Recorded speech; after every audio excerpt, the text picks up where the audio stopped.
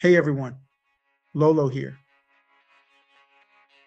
Today, we're diving into a heated political debate involving Minnesota Governor Tim Walz and Ohio Senator JD Vance. The topic, accusations of stolen valor. Let's break it down. First, a bit of background. Tim Walz served 24 years in the Army National Guard, retiring in 2005 as a command sergeant major. That's the highest enlisted rank in his unit. With the Iraq War intensifying, Walz chose to retire to focus on his young family and pursue a political career. His retirement sparked controversy, especially with JD Vance, who criticized the timing and questioned Walz's military service. So what's the fuss about? Vance, a former Marine with service in Iraq, has accused Walz of misrepresenting his military experience.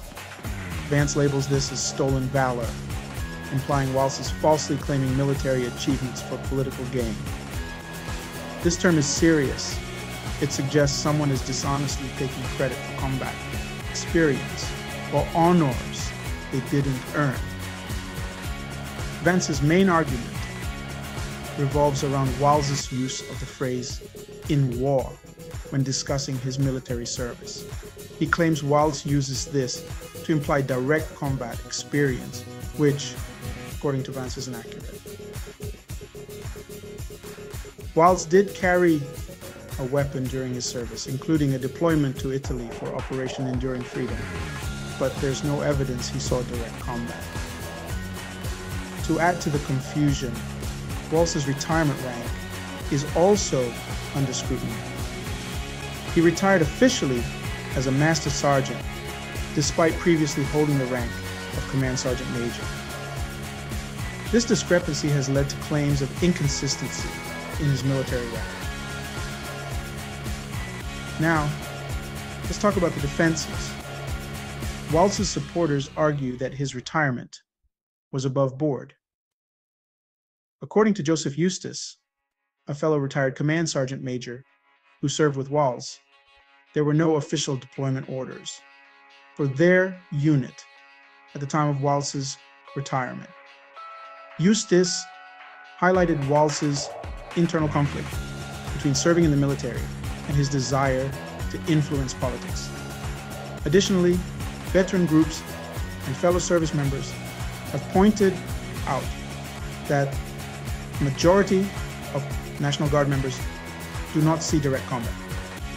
They emphasize that Walz's service, including his deployment to support operations, was legitimate and honorable. In response to the accusations, Walz has acknowledged that while he carried a weapon during wartime, he did not experience combat as directly as others.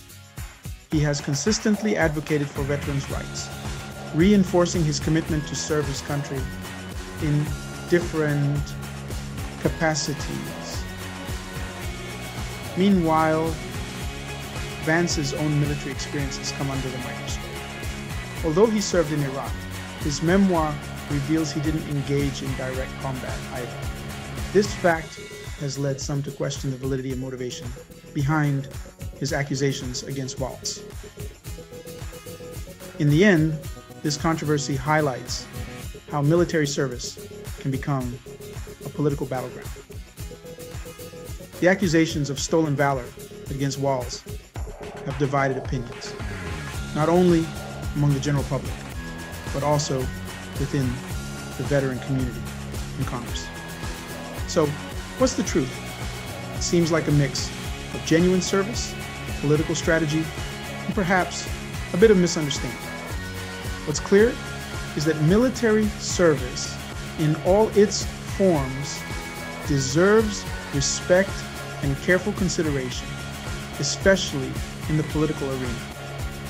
Thanks for tuning in, folks.